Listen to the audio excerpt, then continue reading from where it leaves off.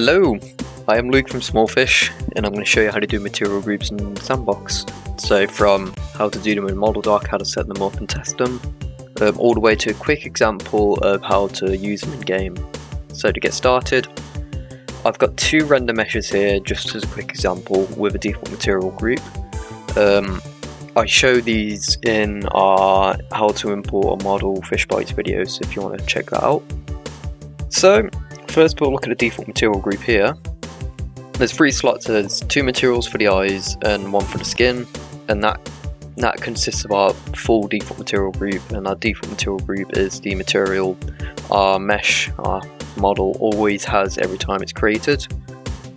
So let's quickly add a second one, and with that we just literally click add and just search up material group, and we can add this node, and let's do the dark skin tone. Let's do that for example. So in this it just says these are our default materials and these are the new replacement materials. So what I could do is I can say I'll grab the darker skin tone, I will grab a different eyes. Let's say I grab these eyes which I think are bigger. If we compile and we can check on the outline on the right, so we can see default and darker, we've got bigger eyes now.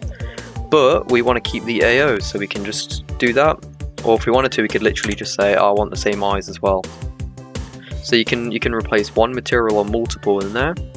Let's do a quick another one as well. So material group, and let's do a pale skin tone for example, and in that we can replace the paler skin tone.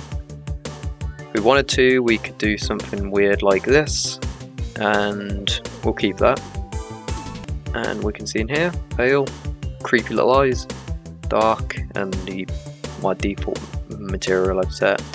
Obviously you can name this up here, so let's say like white, but the issue is it doesn't actually rename default. Default is always default, so yeah, it's only new material groups that get specific names. So now I've shown you this, I'm going to quickly hop in game and I'll show you a quick example, a little basic game example I've set up, but you only need to see the few lines of code I'll show you. Okay, here is a quick example. So you can ignore all this, I've just got stuff set up so I can view the model and click to change material group. All you need to know is there's two methods.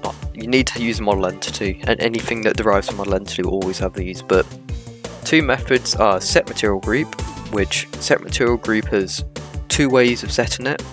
Either you can do it by the string, so I could say default, or like pale or whatever, you can do it by that, or you can do it by like integer, so you can do number 4. I'm just going to go back to material group there, and you can also get in, and when you get your material group it always returns as an integer. And I've just got it quickly set up so it says in my console what material group I'm using, what it was, what it is. So if I click, it just switches it like that. So you can see my previous one, it was 1, our new one is 3. It's just basically telling me what I'm using, and that's how you can set and get your material groups. It's literally just like a single method within your model entity.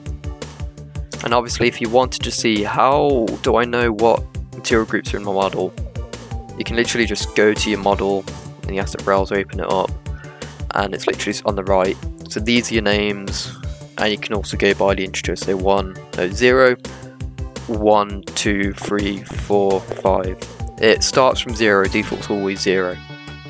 Or you can just do default skin 01, skin, yeah, you understand, and that's just how it goes. It's pretty easy, pretty simple to do it. That's how you do material groups.